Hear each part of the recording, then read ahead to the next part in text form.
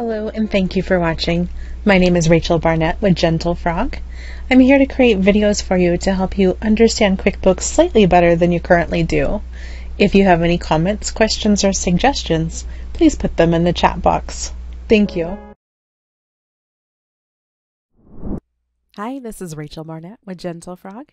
In today's video, I'm going to walk you through the gear icon within QuickBooks Online.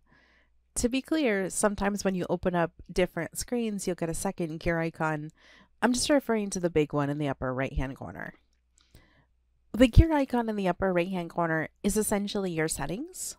So on the left-hand side, you have your company settings. So specifically, settings about your QuickBooks Online, manage users, modifying your form styles, which is a very fancy way of saying modifying the way your invoices, sales receipts, all that good stuff looks. There's a shortcut to your chart of accounts.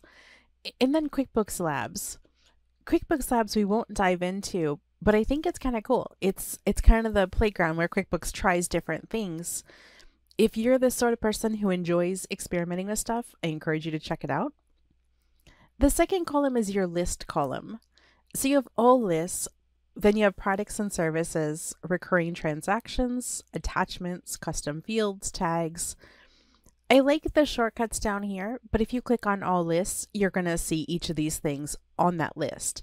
So if it feels daunting, just click on all list and you'll get a list of all your lists.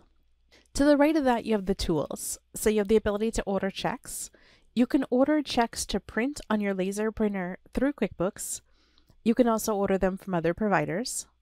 You can import data. So if you have like an Excel list of data, you can import it this way. You can import desktop data from QuickBooks Desktop. You can export data. You can go to your reconciliation screen here, as well as other places. Budgeting, audit log, smart lock, resolution center. Then you have the profile, and this is the profile for yourself. So you can leave feedback. You can change your privacy settings, and you can switch company. In the lower right-hand corner, you have a blue hyperlink. Mine says switch to business view. Yours might say switch to business view, or it might say switch to accountant view. All it does is change the gray menu on the left-hand side of your screen. Let me just touch on a few of the things that I think you're likely or possibly going to need. If you go to account and settings, this is going to take you to a bunch of account and settings. You'll see all that information on the left-hand side of your screen. Let me close this and go back. You have manage users. When I select manage users, it gives me the ability to add a user to my main list of users, or I can add accounting firms. Custom form styles. This, like I said, it's a way that you can change up your invoice templates. I like it a lot. I encourage you to spend some time here. It's really where I go when I feel like I should be working, but I'm not in the mood yet. I'll change the font or the colors or something, and then it kind of propels me to want to work. Let me show you all lists.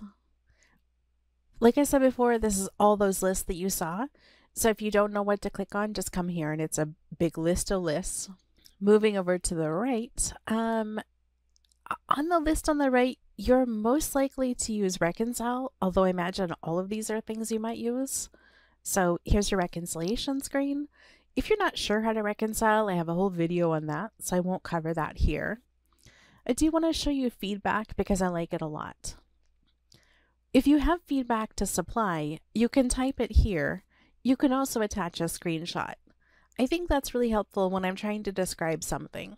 When you send feedback, you don't get a custom response, but you do send information to the developers to let them know if things aren't working right or if you'd like to provide a suggestion. And then last but not least, you have switch company. If you're the kind of person who has multiple businesses that you log into, switch company will allow you to switch from business A to business B without signing out and signing back in. I hope this video has been helpful. Please don't hesitate to like, subscribe, and message me if you'd like to see additional videos. Thank you so much and have a great day.